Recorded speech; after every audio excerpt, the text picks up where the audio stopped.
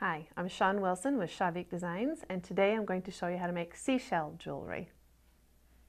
The materials that you will need are several sizes of wire. I suggest a 20 gauge wire and a 24 gauge wire. You'll need some seashells, maybe even a pearl, and even sea glass looks nice.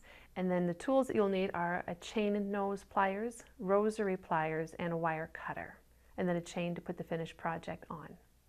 The first step is the wire. 20 gauge wire, loop it into a bail.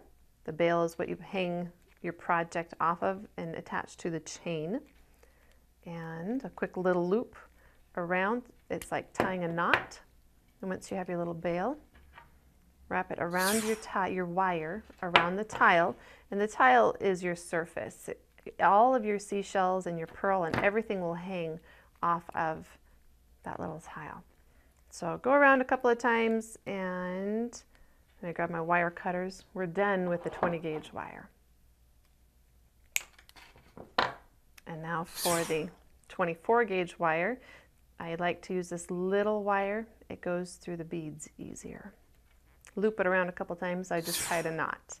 So now it's time to start stringing your beads, and one at a time, pick your pattern, put on your sea glass, your seashells, and your pearls, and wire them on there till it looks good.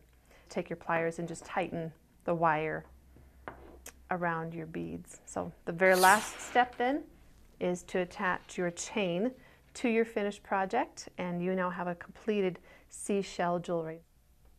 So that is how you make seashell jewelry.